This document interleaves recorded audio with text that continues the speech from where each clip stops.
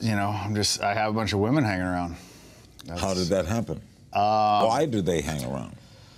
Okay, that's a pretty good question. I guess like it started in, I don't know, maybe like 2012.